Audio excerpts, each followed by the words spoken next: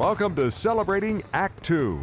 Celebrating Act 2 is the user manual for the second half of your life. Welcome to Celebrating Act 2. Today, John Coleman and I are speaking with Stephen Campbell, the Brain Whisperer. Hi, Stephen. How are you?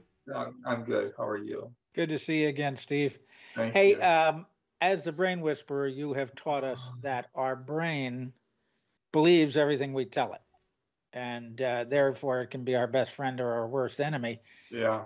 But does that affect our feelings? Can I, if I'm feeling down, can I say I feel great, and will it help me feel better? Will it actually do that? Not completely. It isn't quite that simple because feelings are different. Let me explain. Our brain thinks things through our neurons. It feels things mainly through our hormones. Our neurons are something that we can see. You can go to a microscope and look at our neurons. Our hormones are not something you can see. They're sort of more liquidy, so to speak. They're also sort of messy. In fact, they're not sort of messy, they are messy. We oftentimes wake up in the morning and we say, why am I feeling this way? I shouldn't be feeling this way. I should be feeling that way. And we cannot say, well, I will feel this way and not feel that way. Our brain, our feelings don't work that way. So for most of the history of psychology, psychology felt that our feelings came first and then our thoughts. And then in 1961, a little book was written called The Guide to Rational Living by Dr. Albert Ellis and Robert Harper. It's still in print. You can buy it through Amazon. What Dr. Ellis suggested, which has since been validated by decades of research all over the world, is that, hang on to your seats, our feelings come first. No, switch that. Our beliefs comes first, and then our feelings. We do not feel, our feelings did not come from how we were raised. Our feelings do not come from events in our lives. They come from what we say about how we were raised. They come from what we believe about events in our lives. Our beliefs come first, followed by the feelings. Now, when he suggested this, psychology had a conniption fit. They said, no, you're wrong. Our feelings come first. And the example I like to give is 9/11. When 9/11 helped, it didn't matter what we believed. As we saw the towers fall over television, our feelings came absolutely instantly. And that was true of the whole world. However, those feelings gradually changed in you and in me over time. Why? Because our beliefs changed. Our feelings primarily, not completely, but our feelings primarily come from what we believe. Let me illustrate. John, let's imagine that I show up at your house on a Saturday morning with a shovel. I say, hi, John. Hi, Steve. How are you? How's the kids? Good to see you. And then I say, I'm going to dig a hole in your backyard. And without asking you, I go to your backyard, take my shovel and dig a hole. And as you watch the dig the hole, you develop some beliefs. Beliefs such as Steve and I have been friends for years. Our children have played together. Steve is a good friend. He knows it's my birthday today. He also knows that I love rose bushes. That's what he's doing. He's digging the hole in my backyard to plant a rose bush for my birthday. Steve, you're something else. Thank you so much. That's one scenario. But another scenario is that I've hated you all my life.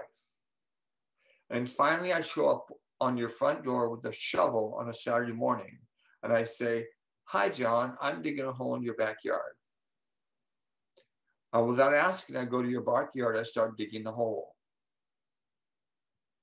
And this time, John, your beliefs are completely different. Your belief is that I'm digging the hole to bury you in it. Now watch this. Same John, same Steve, same shovel, same Saturday morning, same front porch, same back porch, same hole, completely different beliefs, completely different feelings. When I learned that years and years ago, I cannot tell you how excited I got about that, because my feelings about myself were very, very negative. In fact, according to Shalom Helmstedter's book, What You Say When You Talk to Yourself, printed back in the 1980s, most of the things that we say to ourselves about ourselves are negative. And along with those negative thoughts come negative feelings. Why is that so exciting? Because we now know that we can replace those negative thoughts. In other words, we can replace those negative beliefs. Is it easy? Of course it isn't. Because some of the negative beliefs we have had about ourselves, we have had our entire lives. But when we are aware of the negative things we are saying to ourselves, we can say, wait a minute. Stop. I'm the boss here. I determine what I'm thinking. And I'm just not going to think that anymore about myself. And here's what's exciting. You keep doing that. You keep replacing those negative thoughts, those negative beliefs. And that becomes, over time, a mindset. And then over more time, that becomes the way you think. And even more exciting than that, that becomes who you are. So the person that I have been for the first half of my life is completely different from the person that I am now. How do I know? Ask my wife. She's seen the transformation. So let's take this a step further. 2018 was a rather challenging year for me. In the first part of the year, I discovered I had cancer, and then cataracts, and then diabetes. And then at the end of the year, I discovered I had advanced heart disease. My mitral valve was whipping all over the place. Well, for the cancer, they took a large part of my scalp off, and I'm cancer-free. For the cataracts, they replaced the lenses, and now I no longer need these glasses. For the for the diabetes, I had to completely switch my lifestyle, and I've lost 30 pounds. And for the heart disease, I had open heart surgery last year, and my heart is as good as ever.